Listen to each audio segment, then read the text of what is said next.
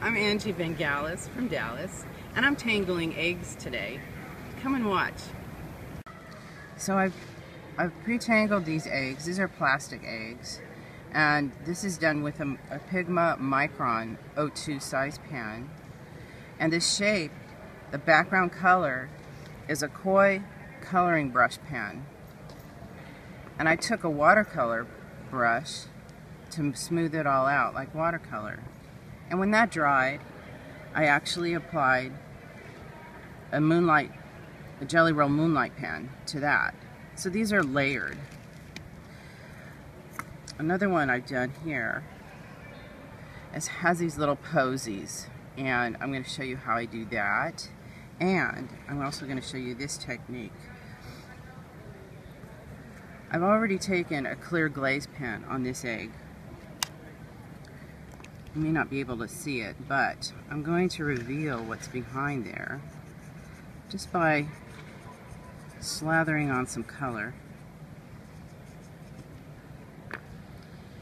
And then with a watercolor brush, I'm just going to smooth it all around.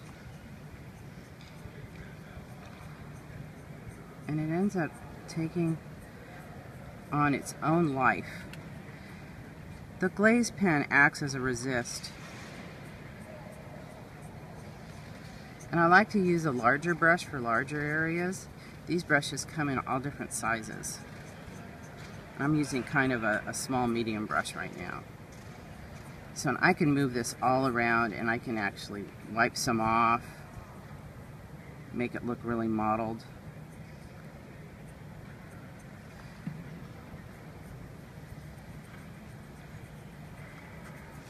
I can add color to it.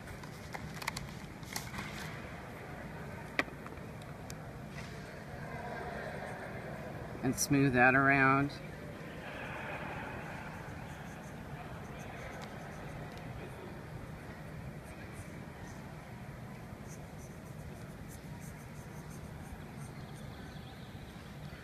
And that way you don't have to mess with any dyes. It's a fun way of applying color. Another way to apply color or design, here's a plain egg that I have, and I'm going to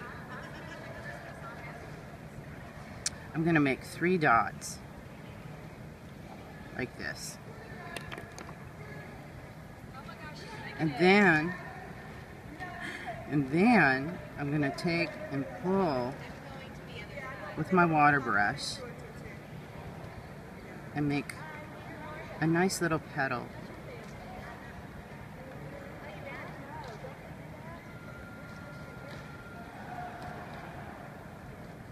And I just kind of let it happen. I don't want to really push this around.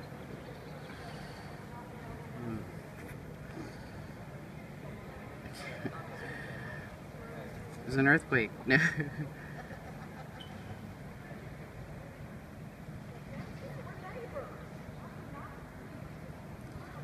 And when this dries, it'll be a nice soft little flower. And that's an egg tangling fun time. Thanks for watching.